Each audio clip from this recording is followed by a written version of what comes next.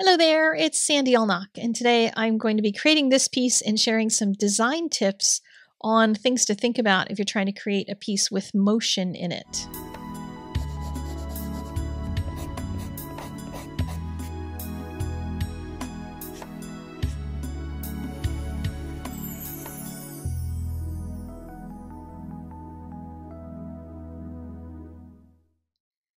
For this piece, I started with the underpainting. And in order to guide myself with the underpainting, I wouldn't necessarily have had to draw this, but for your sake, I decided to do so. And I've chosen a focal point, a center point that's not in the center, so that this thing has something a little off kilter, and basically drawn a starburst. And the lines don't have to be straight or anything. I'm not going to follow them necessarily anyway. I just want to give that kind of a starburst feel to the whole thing so that it feels like it's exploding. That was the feeling that I wanted to create with this. And I'm using some watercolor on Arches cold pressed paper, and I'm just slathering it on. This is New Gamboge. I mixed in, to make an orange, a little bit of anthracnose scarlet, did some splattering with it. You could get a spray bottle out and just put lots of water on it. You could tilt the board, lots of different things you can do to create just a messy background like this. And it doesn't necessarily have to be messy either. I suppose you could plot it out more, but I didn't feel like plotting it out. I was just going for it. And this is Lunar Blue. So basically I have a red, yellow, and blue in this. So I'm trying to create some open spaces. That was the one thing I was trying to focus on. I wanted a stripe of white traveling through the whole thing, as well as some spots of white in between some of the sections of color. Once I got the main areas with paint on them, I just kept loading my brush up with the colors that were in the painting and trying to keep it just to those three, and then splattering them. And to get splatters, you just need to figure out with your brush, because every brush is different, what is the mixture of water and pigment that you need to have for that brush to release paint. Because every brush is going to be different. Synthetics are going to act different than others. So you have to kind of test that out. But I've mixed really thick paint sometimes, really thin paint others. I'm trying not to put dots in every single square inch of it. And you can see I'm kind of developing a white that's coming out from that center, goes up toward the right and then down to the left, with just some random whites in other sections of the whole thing. And then I dried it all up and started the doodling.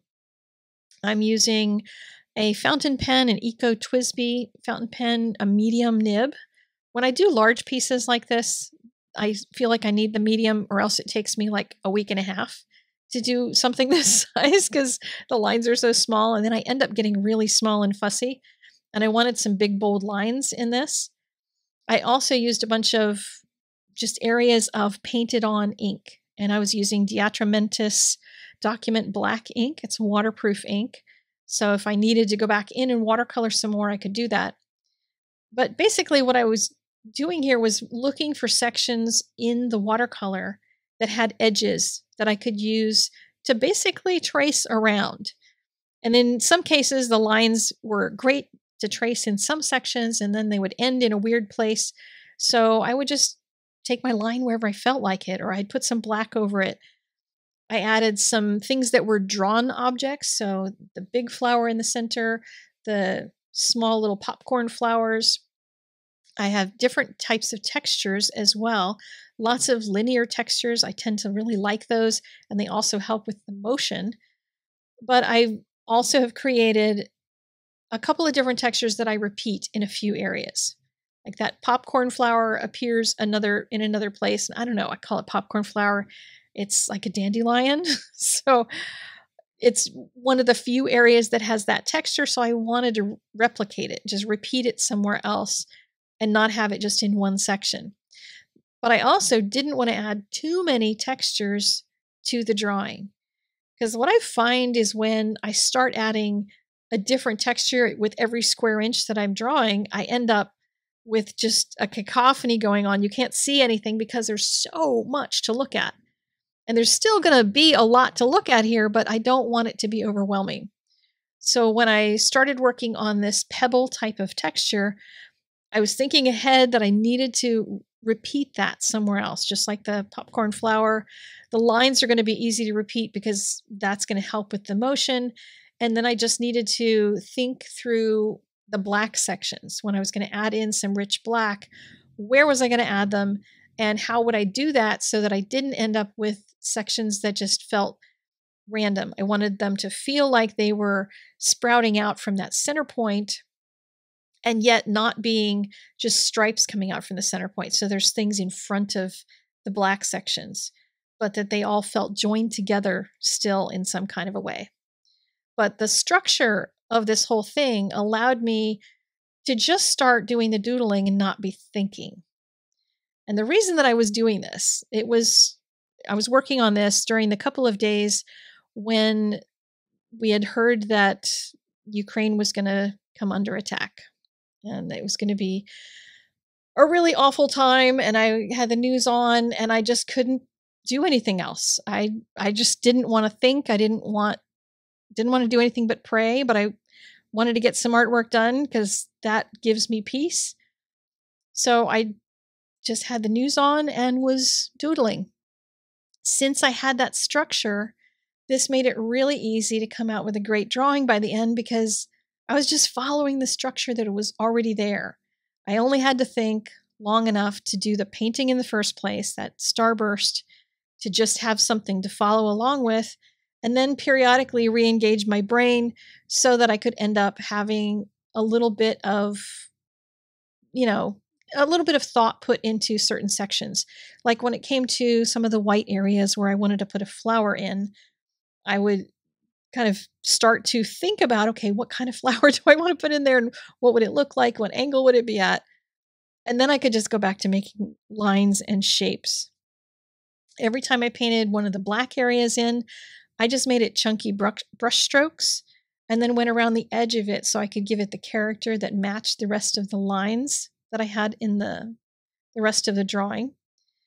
And it was just a really relaxing piece to do, even though my mind was in just turmoil over everything that's going on in the world right now.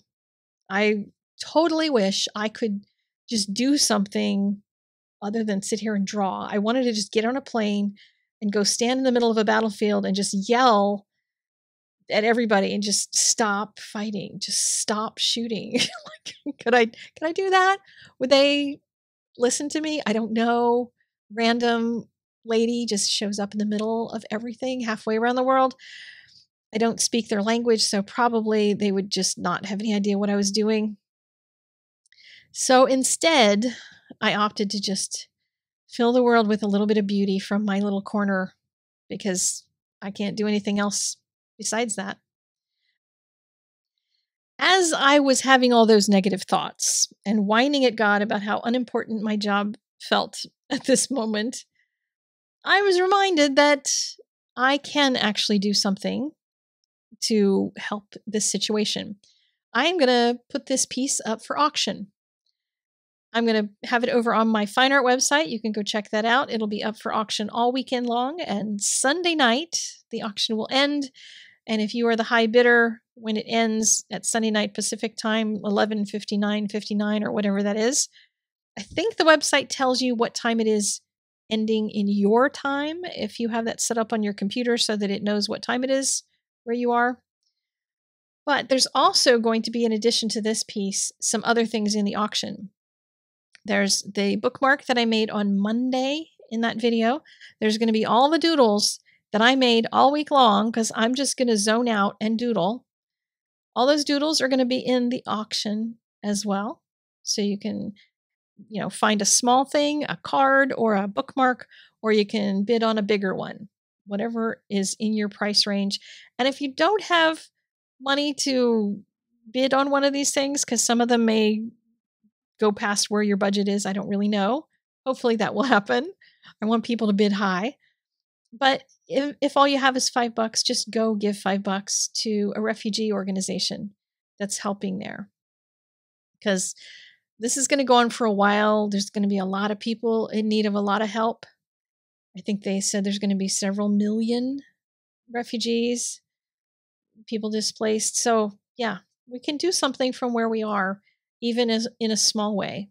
We don't have to do something big. If you're somebody who makes art and posts it on your Instagram, you could always just do a quickie type of auction by just posting it on your Instagram or your Facebook and tell your followers that they can bid on it in the comments and set a time.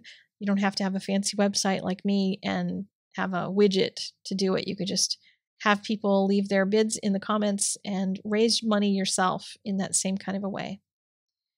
Because we can do something as artists. We don't have to just sit and belittle ourselves like I did in my great wine. We can actually do something to help make the world a better place. And that's what I love to do. So we're getting closer to halfway on this piece. One of the other weird thoughts that I had that I'll share with you was how this whole piece is almost a metaphor for what's going on in the world. The background was a hot mess. You might have thought that. I don't blame you for thinking that and wondering, what is she doing? Why is she just throwing paint on the page? But I knew what I was going to do. I knew I was going to go in with the fountain pen and make some changes to it. So I didn't worry that there were parts that didn't blend or parts that had hard edges that I didn't like or any of that stuff. I just wasn't stressed out about it because I knew what was coming. And as I was just praying for Ukraine, God reminded me that guess what? The world is a mess. The world has edges that don't blend, people that don't get along. The world has people with sharp edges, people that throw elbows and weapons and things at each other. But it doesn't mean that those things cannot be made beautiful. Our world can get better. It can be improved. It just takes good people doing good things to make that happen.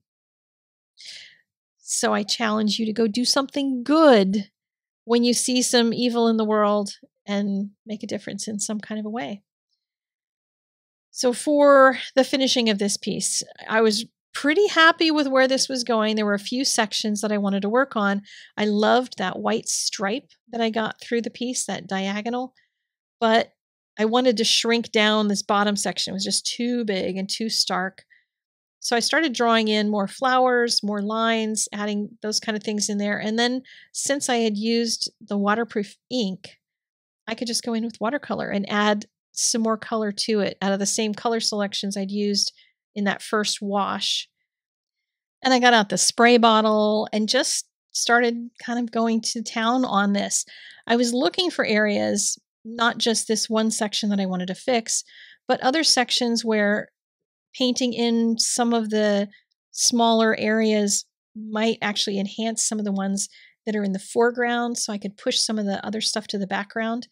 And I was also looking for places where I could continue that starburst feel, because there were some areas where I had that nice black spiral going outward, but then there was other areas that I was missing that. It just didn't continue from the center on out.